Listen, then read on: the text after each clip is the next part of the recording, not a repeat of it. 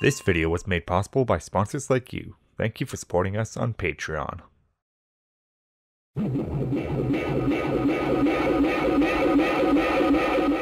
Oh great. As much as I love Scooby-Doo, its creepy monsters and goofy shenanigans, they've had some stupid mysteries and stupider monsters. Stupider isn't even a word.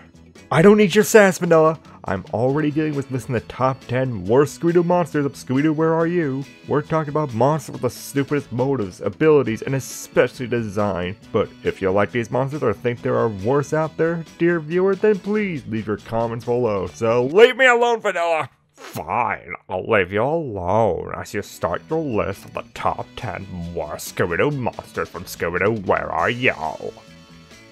You stole my title drop.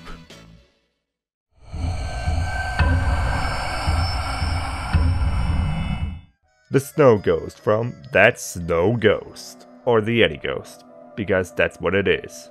Apparently a real Yeti chased this Tibetan man and fell to his death in his hilariously cartoonish death.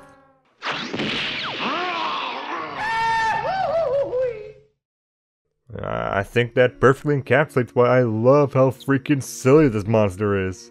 He's got these priceless caterpillar eyebrows, and unlike most monsters, he is throwing everything at the game to scare them off, so he can smuggle diamonds and such, yet he constantly screws up. He comes off like the Wile E. Coyote of Scooby monsters. The Snow Ghost's every attempt to be a threatening monster is hilariously undercut by his own ceaseless stupidity.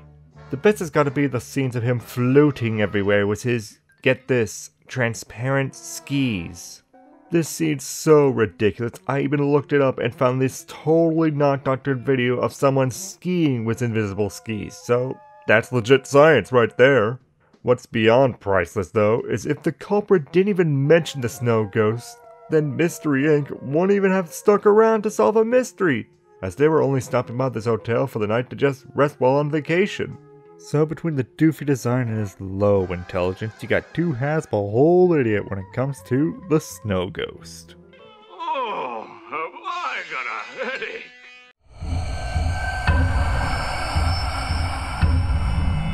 The Ghost of Elias Kingston from What the Hex Is Going On?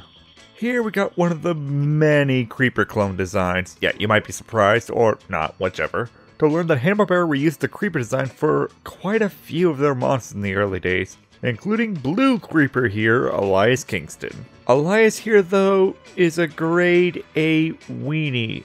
That is the best way to describe this ghost. Elias tries to scare Mystery Inc. off all to get his family fortune. He'll chase them with guard dogs, flying tables, blowing air at them, and sometimes chasing them. He is supposed to be a bit more of a threat as his power is that he can rapidly age people until they decay, but in execution Elias acts and talks more like he's constantly bamboozled, and it's just funny to see a guy who clearly sucks at his job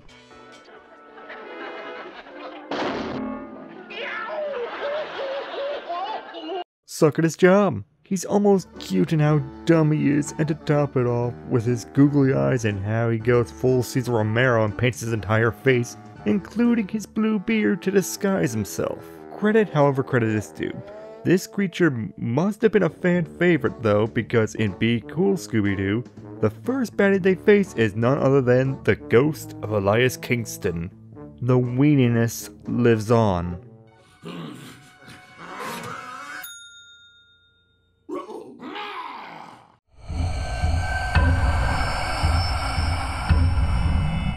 The Ghost of Mr. Hyde from Nowhere to Hide. We all remember how the Creeper is one of the most classic monsters from Scooby-Doo, right? Well, what if you put a hat on him? Bam! You got yourself an all-new monster. The Ghost of Hyde is the disguise of Dr. Jekyll. No, seriously, they set this up, and this could make for a great idea of Mystery Inc. dealing with Dr. Jekyll and Mr. Hyde. Instead, it's really straightforward. This moved on to disguise to start his career as a jewel thief after he failed miserably as a scientist. Now, if that seems like an idiot that makes bad life choices, it gets even better. Because even if the gang didn't come along to catch him, his great thieving plans of hiding from the police in some random person's van as they drive away seemed destined to get him caught. It's here where the Ghost of Hyde is at his most clever after his idiocy. As after his mess up where he brought a gang of detectives to his door, he fabricates evidence to try and have his maid take the fall for him, and it did fool the gang. Too bad he left his suction cups out in the fruit bowl which he used as Mr. Hyde to scale walls. Ah, of course, out in the open, the perfect place to hide them. When it comes to being a dumb monster and an even dumber thief, look no further than the ghost of Mr. Hyde.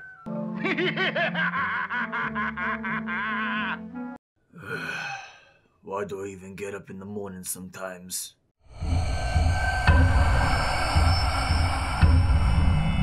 Miner 49er from Mind Your Own Business. Now 49er is apparently a fan favorite of Scooby-Doo. He was granted the privilege to be farted on in a live action movie after all.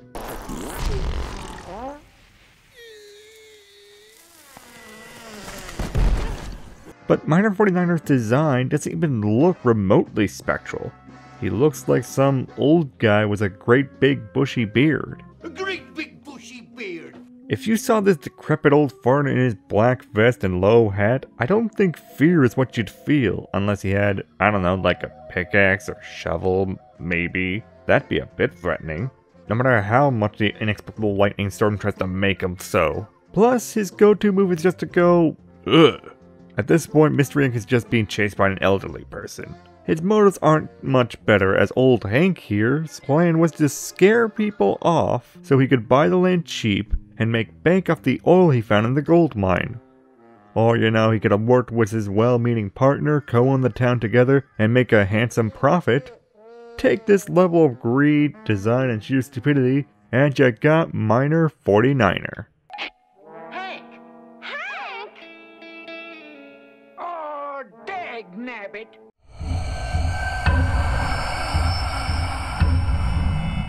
The Caveman from Scooby's Night with a Frozen Fright. He's a caveman. Got a club, does typical caveman things at a marine biology center. You think the obvious idea for a monster by a marina would be some sort of sea creature, but no.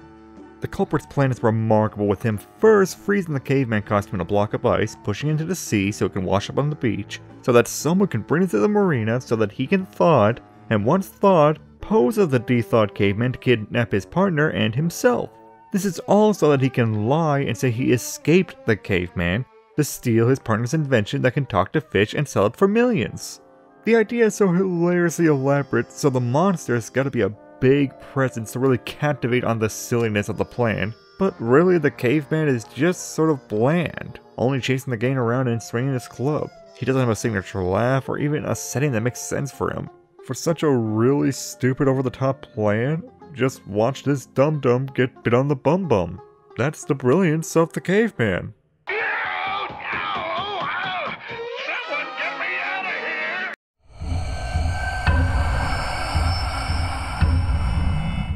The Wax Phantom from Don't Fool with a Phantom. A monster used for embezzling is tradition for Scooby-Doo, even apparently in their first ever series.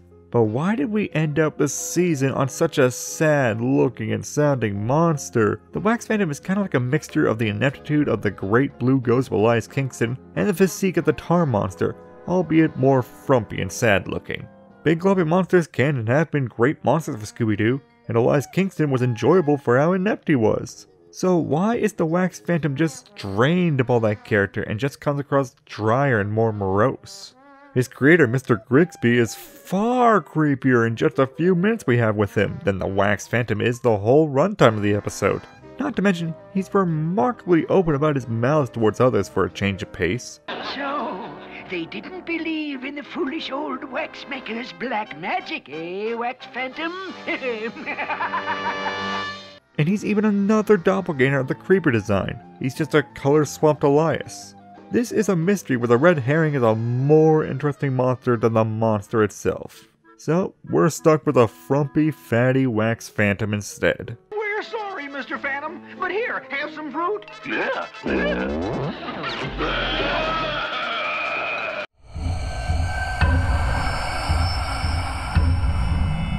The Ape Man from Never Ape and Ape Man. This is a gorilla. Just a gorilla. There's not anything that makes him an ape man. You could argue the caveman from earlier is closer to an ape man than this gorilla, because this is a gorilla. Yeah, it's freaky to be chased around by a big gorilla, but it's also weird how this guy, apart from the one scene that fits acting monstrous like a gorilla, is sort of just bumbling around, hiding amongst the stage, just watching the game and miming Scooby. It's like the gorilla from Boo Brothers, that chestnut of a movie. Then we just got the ape man preparing a Scooby mask which fits over his ape mask to just continue the miming with Scooby. That is dedication to his ape-man ways, but maybe not the best use of his time. Maybe he should take the time to avoid getting his picture taken with his mask off. That's just a rookie mistake there. So you got a lame monster in Appeal, and worse off still, he gets the poo beat out of him by Scooby. But worst of all, this is clearly just a gorilla, and not an ape-man.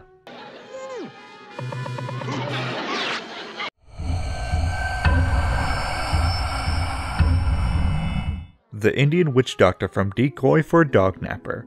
This is a weird monster, let alone a weird episode, and mind you, this is Scooby-Doo Where Are You? Everything is weird, but this one stands out as just a bit bizarre. It opens up on a sunny day, we watch regular thugs kidnapping dogs, and then seeing the mysterious Indian Witch Doctor just talk to his thugs. I got him, boss.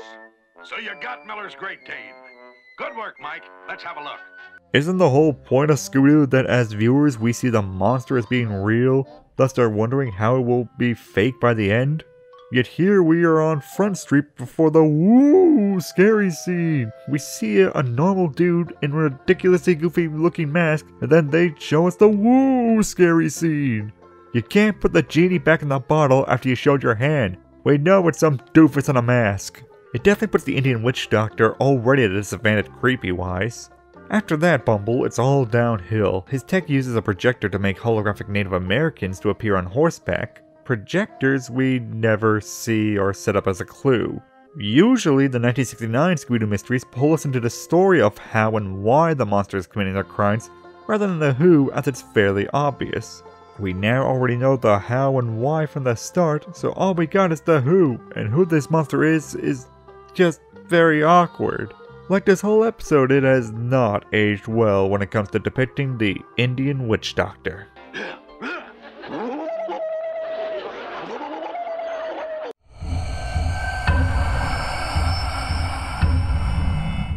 The phony phantom from the haunted house hang-up. Do I really need to explain why this sucks? He's just some buffoon in overalls wearing a sheet over his head. What makes less sense is he uses an axe and swings away at random pillars in search of treasure, so why didn't he just dress up like an axe-wielding maniac, cut out the middleman? It's so weird how a monster this stupid is in the same episode with the Headless Spectre. Somehow one of the best monsters and one of the worst are in the same episode.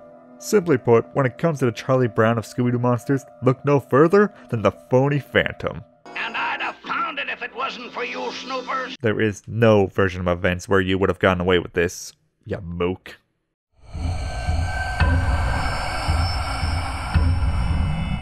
The Ghost Werewolf from Who's Afraid of the Big Bad Werewolf. We've had werewolves before in Scooby-Doo, but this design is a fusion dance between the werewolf look and the snot green design of the creeper. That crackerjack design that must have broken the mold for Scooby given how many times they used it.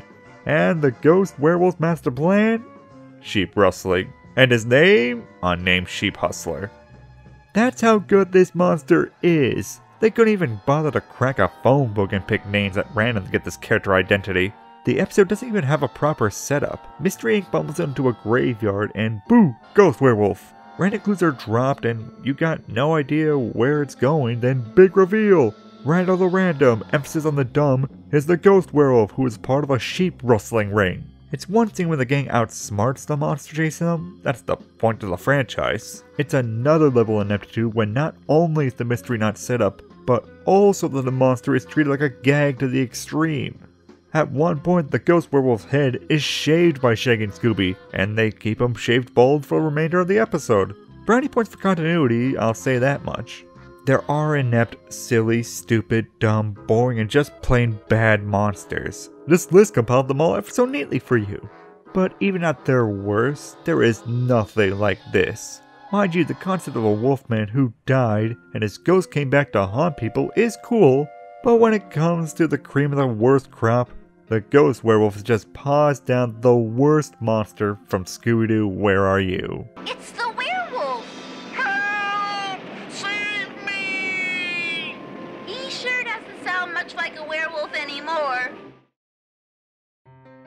Thank you for watching ToonGrin's Top 10. Those were some dumb monsters, but there are so many more to talk about. What are the ones you think are the worst? Leave your choices in the comments below, and let me know if you want to hear more of the worst monsters from Scooby-Doo's other shows.